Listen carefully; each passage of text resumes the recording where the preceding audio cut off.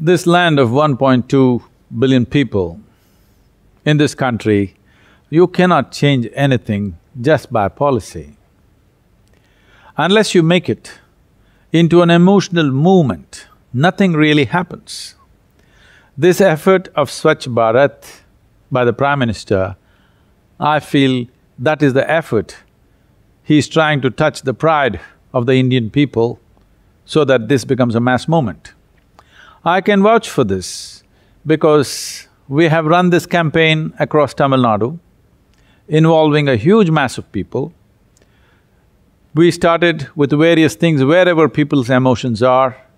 We made this a project to clean the temples of Tamil Nadu. Even today, Sunday mornings, many of the temples in Tamil Nadu are cleaned by our volunteers, by their own dint, no support from outside, and it is also involved various people and just about everybody gets engaged. A place that you come to with a certain sense of emotion, enough emotion for you to feel worshipful, keeping it clean will become imperative if you just create the necessary inspiration for that, and that has happened. In terms of cleaning villages, you can see a distinct difference in Tamil Nadu today because people have taken this up in a big time. Some villages have done fantastic, some are okay. Cleaning up the country, cleaning up your locality or cleaning up your village or town will not happen just by the broom. It's important that you need trees, plants, vegetation, flowers, fruits happening around you for this country or this land to look clean and feel wonderful for all of us to exist. So as a part of this, we launched Project Green Hands, which is a massive movement. Today it's the largest ecological movement in the country. All this happened because mainly we wanted to clean.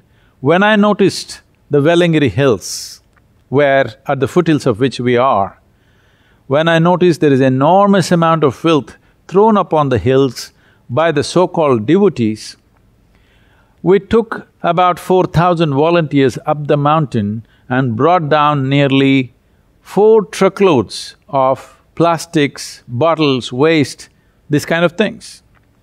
Many animals were getting killed by eating this. Now when we say cleanliness, cleanliness is not only about our body, about our home, about our street.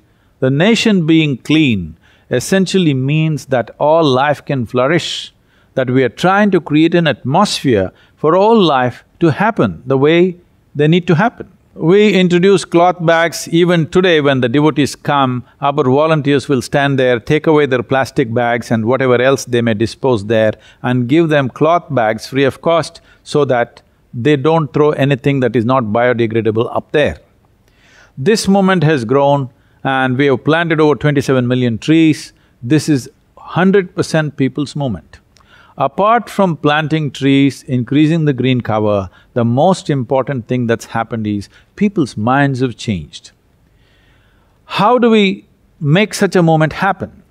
The thing is to create an emotional connect. First 6 years I spent planting trees in people's minds. Believe me, that's the hardest terrain. And now transplanting is happening, 27 million trees have been planted, all by people's effort. I made them sit down under a tree and experience. See, as you breathe, to cleanse the body, to support this life, constantly you have to inhale oxygen and leave out carbon dioxide. Similarly, the plant life has to do it, but in a reverse manner. Or in other words, what you exhale, the tree inhales. What the tree exhales, you inhale. This is the relationship without which you cannot do. Cleaning the atmosphere is between the two of us. This relationship between a human being and the tree is a question of cleaning the atmosphere. You're cleaning one aspect of it, the tree is doing another aspect of it. Together, we function. So, making the nation clean without getting the mass involved, without inspiring the people that this is something worth doing, without stinging upon their pride, without bringing an experiential, emotional sense of attachment to what they're doing in this country of 1.2 billion people, If you really are serious about making this happen, we have to make this into an emotional movement across the nation. Apart from the mass movement, which is definitely necessary to cleanse our cities, towns and villages, there is a larger problem where there is industrial waste coming out of mega cities. This can't be cleaned by people. This needs a system.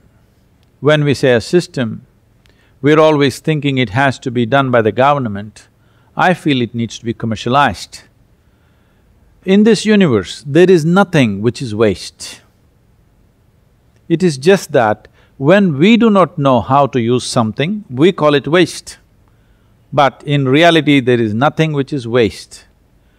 Today, there are any number of technologies as to how to convert or transform filth into wealth. We have to bring these technologies, we have to allow private enterprise to invest in these technologies and offer solutions to cities. We are expecting every small little industry to put up an effluent plant. Why is it? As we have water supply, as we have electricity, why can't we have mega effluent plants built by private sector? Per liter of treatment, you can pay for it and have it treated, and it's compulsory that you have to do it as you pay for power, you pay for effluent treatment. Solutions like this need to happen. It is very, very important in today's world. Unless something makes commercial sense, it's not going to be sustainable. So making this transformation of turning filth into wealth has to be brought about on a large scale. This can only be done with the support of the government, but only with the involvement of private sector. If we have to become a dominant nation on this planet, dominant not over somebody, but in terms of our capability, one of the biggest things that we have to do, one of the most vital things that we have to do is Swachh Bharat.